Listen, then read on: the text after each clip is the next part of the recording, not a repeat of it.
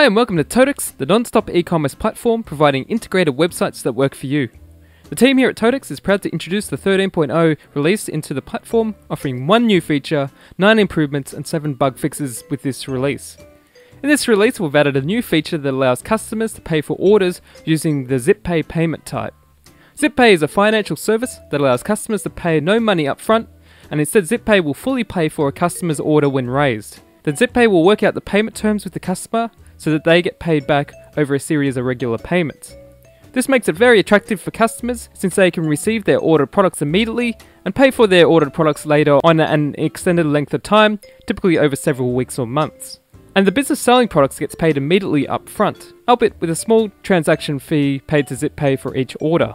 ZipPay allows for websites hosted on the TOTECS platform to provide an order now, pay later payment method, as well as leaving it to ZipPay to chase up any outstanding money from customers and perform credit checks. The 13.0 release adds a number of improvements to the content managed websites, from improvements made in the location finder areas to be able to customize the details that display when the user clicks on a location marker. Improvements have been made in several basket and ordering areas to be able to show any basket fields users have set details for when they've added a product to basket, making it easy for users to see the comments or additional information they have set against each product that they have ordered. An improvement has also been made to allow sales reps and purchase manager users to approve orders through the pending order detail area. This makes it easier for them to be able to approve an order when they're viewing the details of an order, such as showing the product lines and address information. This release has made improvements to the user product and category performance statistics pages within the administration center to be able to filter and show statistics over selected date ranges. This can be helpful for admins to see the sale performance of users, products or categories over smaller or larger date ranges, helping businesses understand which products are selling and help make decisions on how to sell products to customers in the future. This release also adds the ability for credit card surcharges to be applied when customers pay for invoices through the account inquiry feature. A percentage or fixed price surcharge can be applied to invoice payments, which may help businesses recoup credit card transaction costs or earn profit on these types of invoice payments. For businesses selling to international customers, we have added an improvement to be able to change the tax code assigned to order lines when no tax is required to be paid for these customers when they're having their products delivered to overseas addresses. Plus, there are a few other changes we've made in this release. To keep up to date with the latest TOTECS features, subscribe to the TOTECS YouTube channel, as well as you can view all the 13.0 releases by going to the forums on the TOTECS.com website. That's by clicking on the menu button, clicking on the help sub-menu, and then clicking on the forums link. Then from there, scroll down to the releases forum, and then click on the TOTECS platform release 13.0 release to be able to see all the notes about all the improvements and changes that we've made to the release in detail. To begin with, let's look at the new ZipPay payment type that we've added into the platform. In this release, we have integrated into the ZipPay payment service.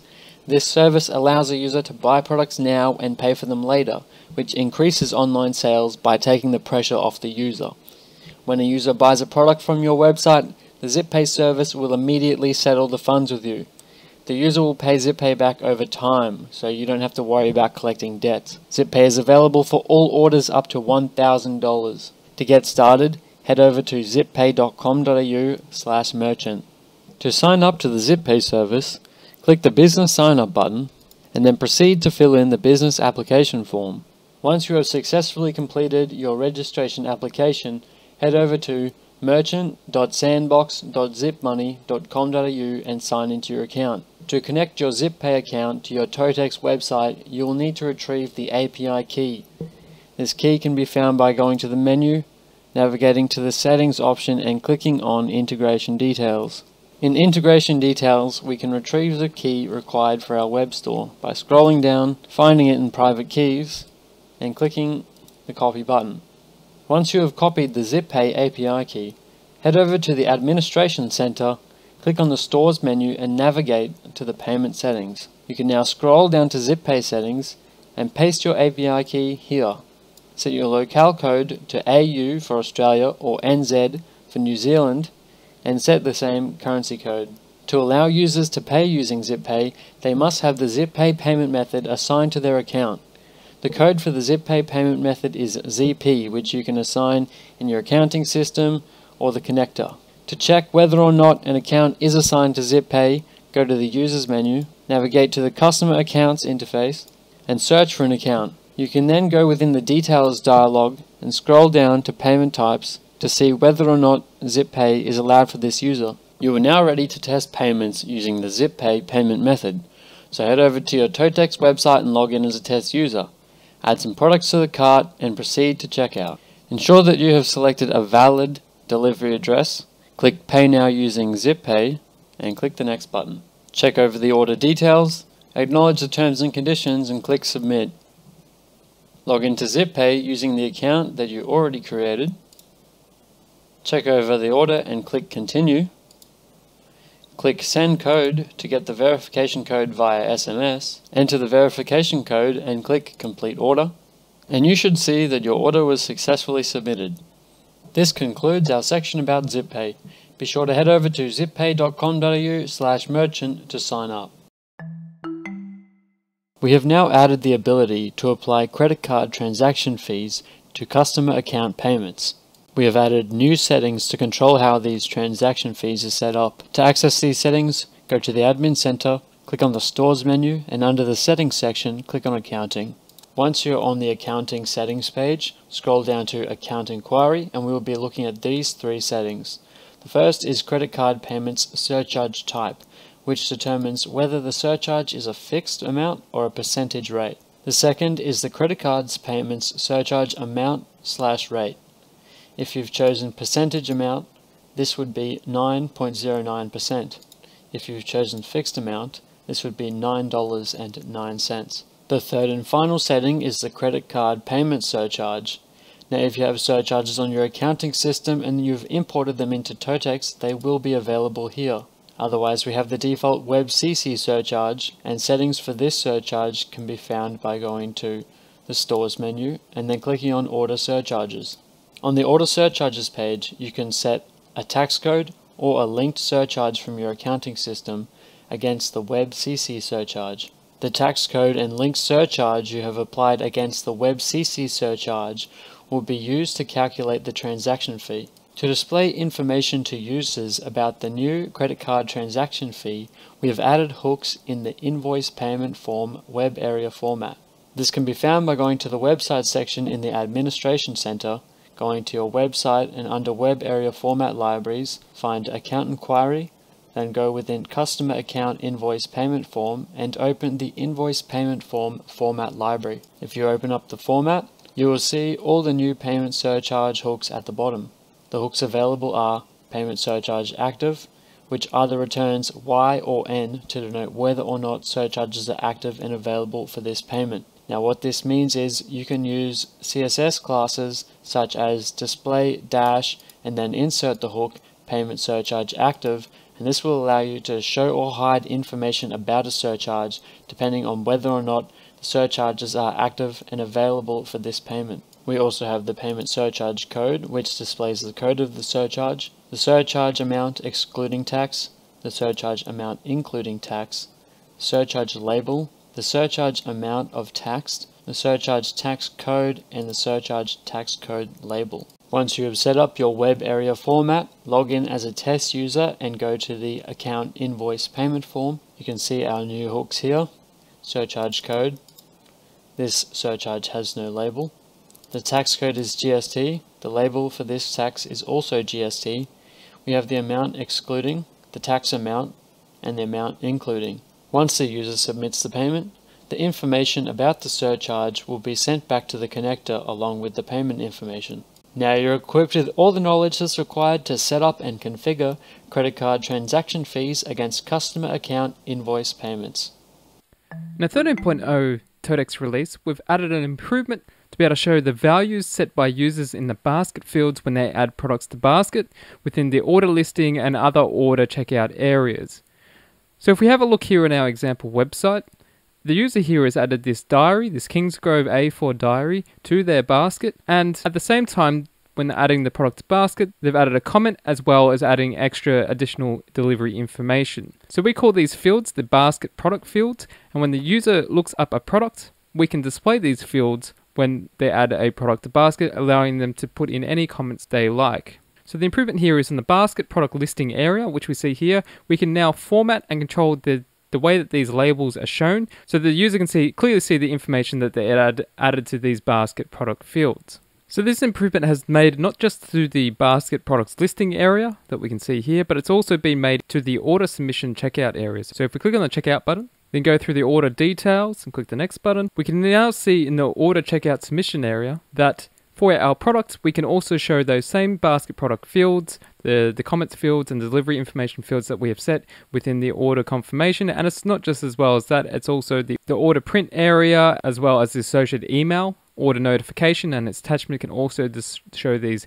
fields as well to make it nice and easy for users, for customers, sales reps, and any other users to be able to see the additional information that they're playing on the order product lines as they proceed through the basket and checkout processes. To set this up within the Administration Center, if we click on the Websites menu button, click on the Websites menu.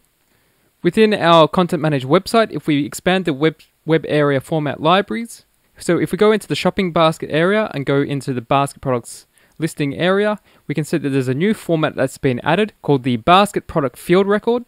So if we go then and have a look at this, we can see that this format controls how the labeling of the basket product fields is set, as well as then the value that is displayed within the form as well.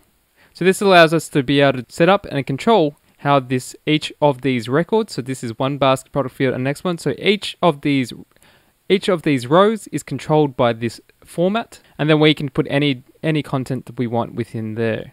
So this basket product field record format is available in the basket products listing area, and is also available in the order checkout submission area that we can see there, as well as the guest order checkout submission area and the order print form areas as well. So the collection of these formats can be embedded within each basket product record format. So if we go into here and let's just have a look at our test formats. So there's a hook here that is available called basket product fields. So we can embed that within each of the rows that contains each product that is being added to the basket. And within the order checkout submission areas, the basket product field record format will always appear under each order product record format. So that's how it is able to be set up and configured from there. And for the order confirmation email attachment, if you click on the stores menu and go into the order settings interface, if we scroll down here, there is a format that is available called order confirmation email, order detail product field format. And just like the other formats where we can set the field label and the field value, which will then be displayed in the attachment email that users will be sent after they have confirmed that their order has been submitted. Now for administrators to be able to set their own fields that users can set, if we go back into the stores menu and go into the basket product fields, this is where we can define our fields that we've set up. So we've got this default profile, so you can have multiple profiles, and each profile has a collection of fields that users can set for different products. So in our default profile here, we've got a couple of fields that are active and a lot of fields that are not active. So we have the comment field that we saw before and the delivery information field. And we've got these set as text inputs, so we can have them set as text areas, checkboxes, or selects, allowing the users to enter information into these fields in different ways. And then those fields are then assigned to this profile is then assigned to certain products. So by default, this is assigned to all of our products. So that way, when we add this product to basket, we then can see the comment field and the delivery information field. But we may want to create more profiles in the future to target specific products and ask different questions, or allow users to put in their own details if they want. So if we no longer want users to set the delivery information field, we could just simply inactivate that. Then on our product page, that field would no longer be available for the user to be able to set the information for that. So that's how easy and quickly it can be set up within TOTECS to set up these fields to allow users to set additional information when they add products to the basket. In the 13.0 TOTECS platform release, we've added an improvement for when customers decide to have their ordered products delivered to international locations to be able to switch the tax code when the orders are imported into the connector software.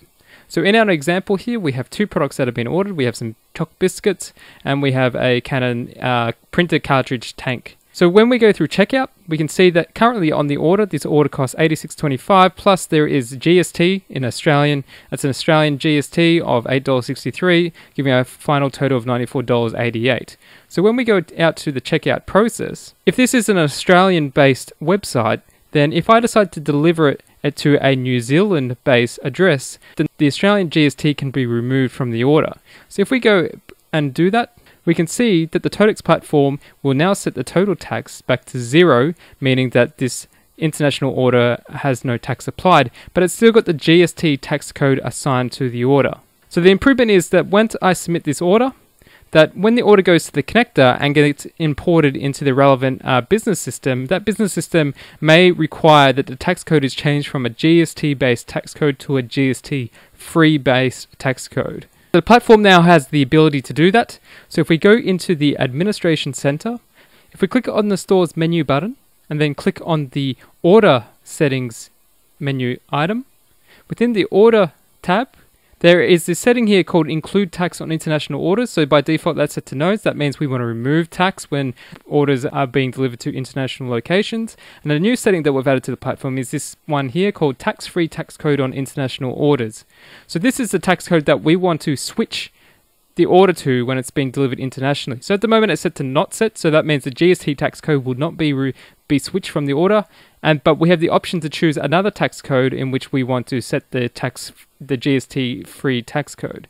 So if we go into the inventory menu and click on tax codes, we can see which tax code may be the most applicable one. So we have a number of tax codes here. Most of them are tax-free tax codes, so we could choose tax code 1 as opposed to tax code 0, which has a 10% tax rate.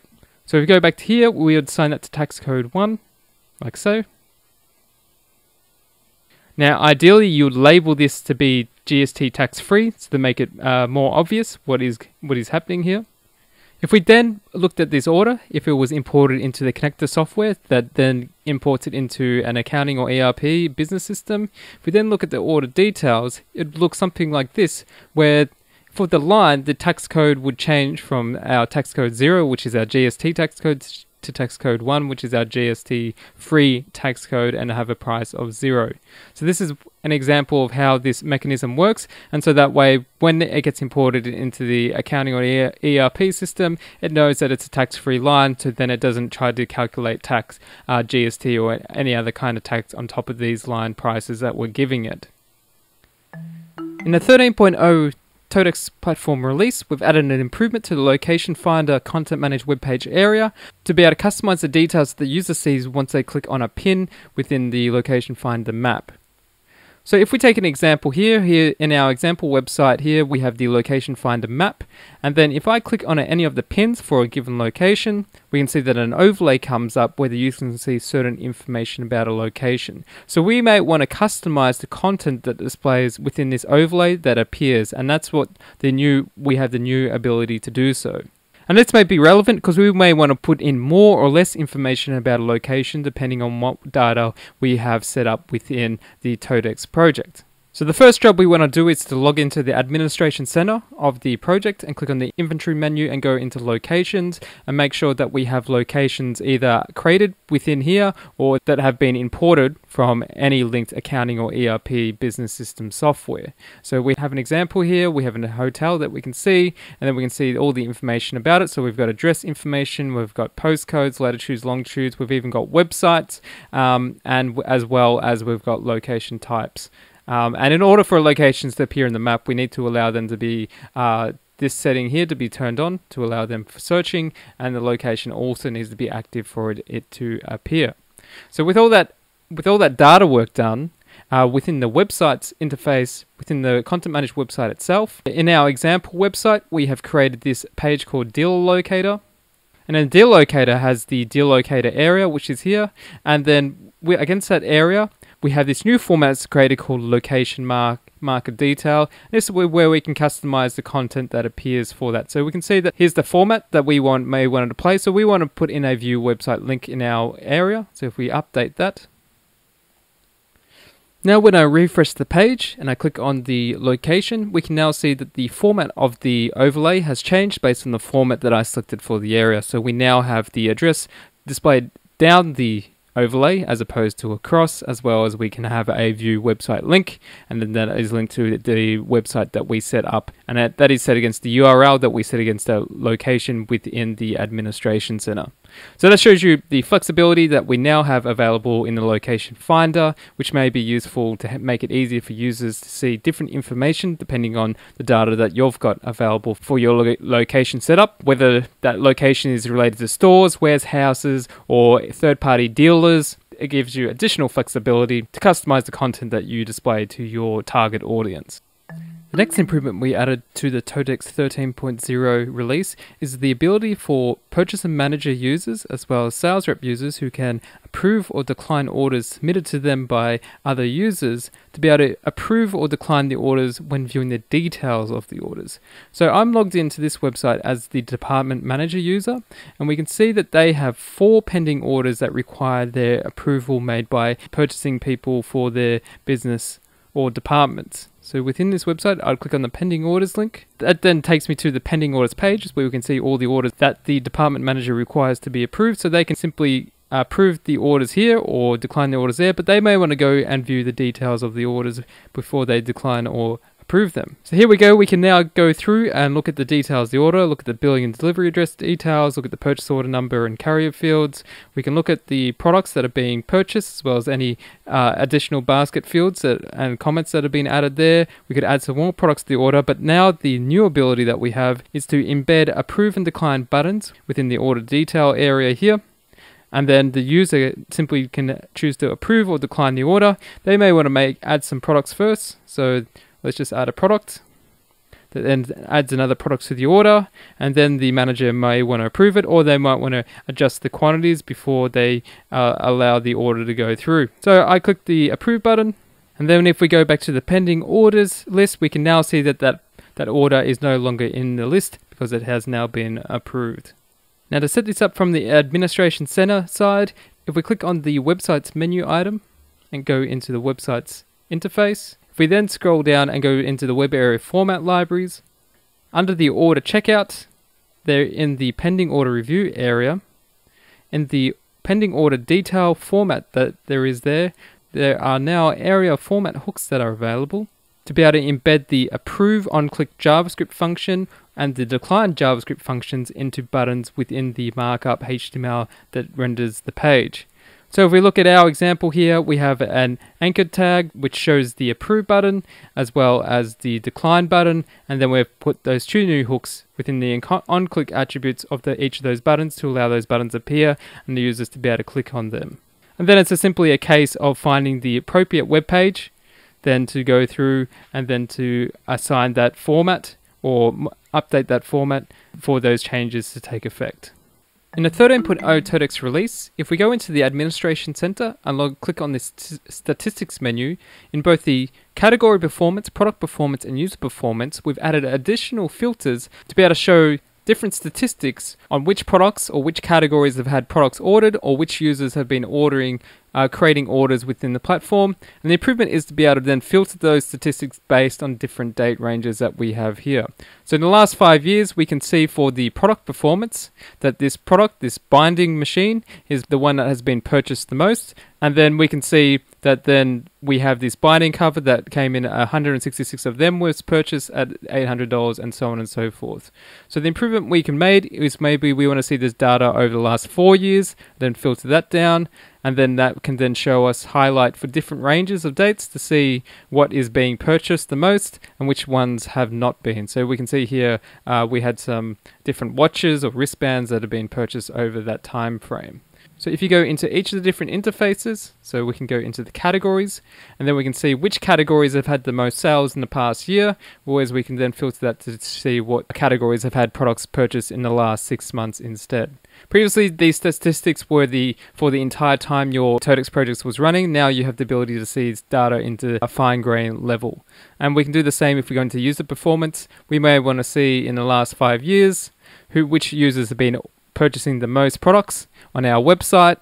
Then we can filter that down to smaller time frames to see over a shorter period of time who's been purchasing the most products. This extra data can then help forward plan to see which categories or which products are performing, which ones are not, and then to make decisions on how to either get those products performing or take them out of the inventory if they're not being sold.